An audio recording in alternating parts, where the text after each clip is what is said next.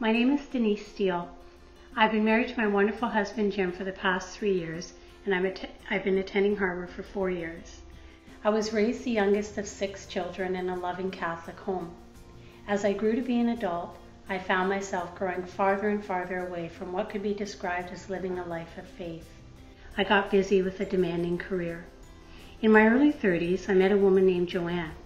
I noticed that Joanne had a quality about her. There was this peace and joy about her. I loved it and I wanted it. However, I had heard through mutual friends that Joanne was this born-again Christian, and oh dear, I didn't think I wanted to be one of those. One day I was visiting my late husband's family and found a book in a bookcase. I could not put that book down. I felt as though I was sitting in God's lap and He was reading it to me. I contacted the church listed at the back of the book to ask if there might be a church in my area that would build on the message in this book. They gave me the name of an affiliated church, and when I walked in the door, who was there to greet me but my friend Joanne? And so began my journey. That was 20 years ago. I set out attending that church regularly, joining a small group, reading the Bible, and doing everything else I could to learn about God. But I realized that I already knew who God was, and I still wasn't finding that peace and joy I was looking for. Even though I always knew about God, I did not know God for myself, and I did not know who I was in God.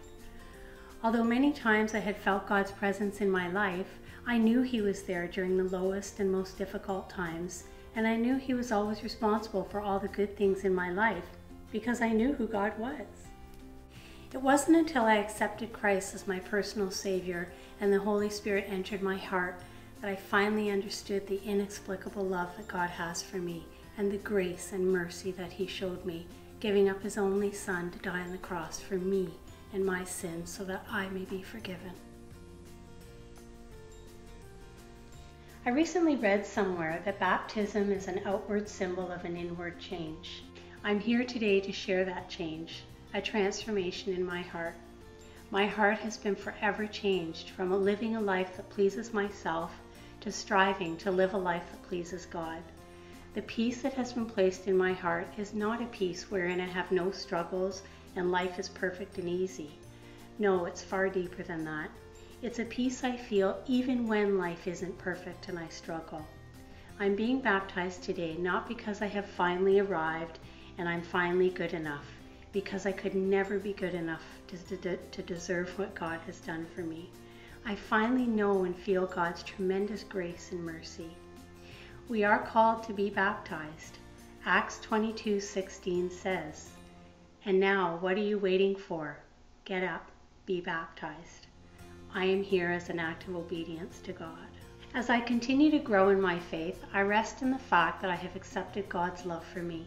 I have accepted His forgiveness and His grace, and I am thankful for salvation. God has a plan for me. He is transforming me daily, and He continues to lead me to live His purpose for me. My hope lies in Him alone, to continue to guide me through a life of faith and obedience, lived for the sole purpose of honoring Jesus Christ, my Lord and Savior.